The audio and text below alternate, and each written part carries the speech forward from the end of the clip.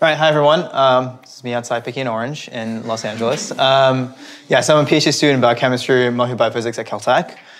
So at the bench, most of my PhD has been focused on developing data-driven models for biochemistry where you try 10 things and only one will get to something where you do some further experiments. But outside the lab, I've been asking these questions about how you can use scientific software to improve scientific literature, like many of you. So I'm really happy to be here.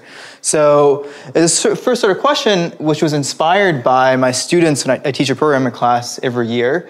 We always tell our students to be careful about the colors you use. This sort of rainbow color map is perceptually non-uniform and is not accessible to folks with color blindness, red-green color blindness.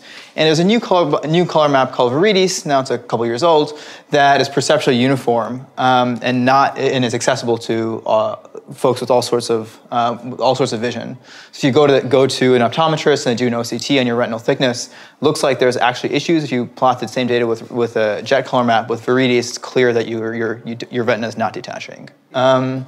So I had a challenge from a friend just down the hall, and he said, is it possible to fix any image published using a rainbow color map to one that uses a better color map using Viridis? So Alex and I, undergrad at Caltech, built this tool called Fix the Jet. And then the second part was a little bit more ambitious. Could we send an email to every single author that had ever published a paper using rainbow color map? So with a little bit of modification, we changed it to who has posted a paper with a figure using rainbow color map on the bioarchive. So this is a tool that's up and running, JetFighter.ecrlife.org. And so this is a web interface with a little bit of statistics from 6 months last year. So in those 6 months, we screened about 11,000 articles. There's about 1,000 or 1,200 detections of rainbow color maps.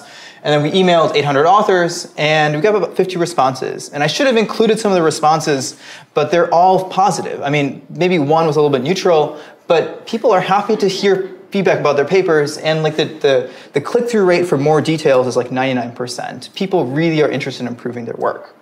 So behind the scenes, it's a really simple sort of method. All we do is take images, break them down to pixels, then ask how much of a color map there is covered. And this is like, I don't know, 10 lines of code or 12 lines of code here. Everything else is just to sort of, to send the emails to Screen Bioarchive. And I'm just gonna maybe leave this idea up here. I'm interested in talking about a broader framework for sort of semi-automated or automatic research evaluation, maybe call it reval, and the idea of reval is, you build a test, reval handles the rest, CI for papers. Thanks.